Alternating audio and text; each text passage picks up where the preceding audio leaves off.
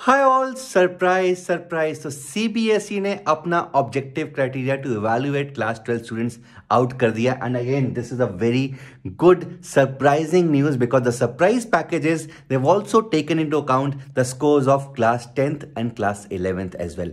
Now see, let us see what the objective criteria of class 12th evaluation is all about. So they have taken into account the class 10th component, which is again guys 30%, and it will be based on your best 3 performing subjects in class 10th.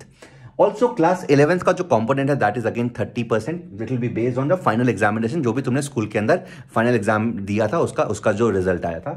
And also class 12th का component is 40%, which had to be more, which is obviously for the obvious reasons, and it will be based on your unit test, your midterms and your pre-boards. So now this may be a good news for some, this may be a bad news for some. Bad news for particularly the science students, because we all know कि science students का जो score है वो dip होता है 11th में आके.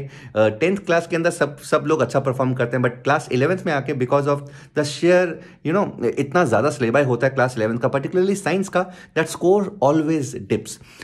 So this may be a bad news, but I am very sure they will also take into account the fact that the science students का score डिप होता है, तो उसका अंदर कुछ ना कुछ नॉर्मलाइजेशन फैक्टर लगाएंगे. This is what I am hoping for and let us pray for that and wishing you all the best.